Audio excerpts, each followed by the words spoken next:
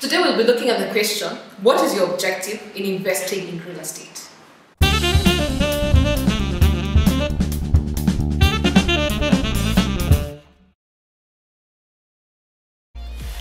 The other scenario is where people are interested in investing in real estate. Yeah? So you want to put in your money and you're looking for a return. Now here we had discussed this before, you have to be very clear. It could either be a monthly cash flow or even quarterly or annually, but the idea here is a consistent cash flow, or it could be that you're putting out money for capital appreciation. In either case, you just need to be clear what kind of return you're looking for.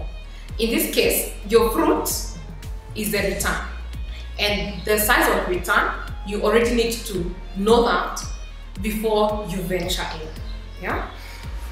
In the case of a cash flow, you need to discuss what is called a yield, yeah, with whoever is assisting you to get into this investment. Yeah, so a yield is a ratio of the income flow versus the capital outlay that you have to put in.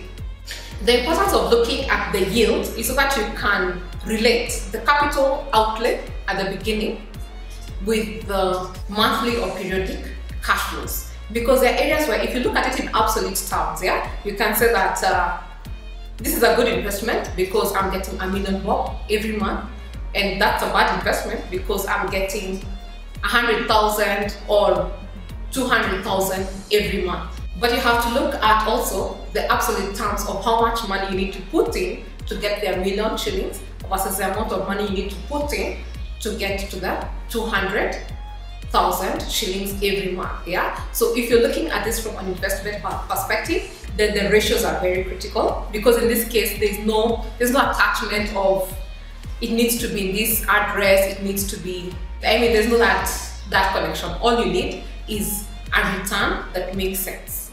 The other aspect is what period of time do you want this return?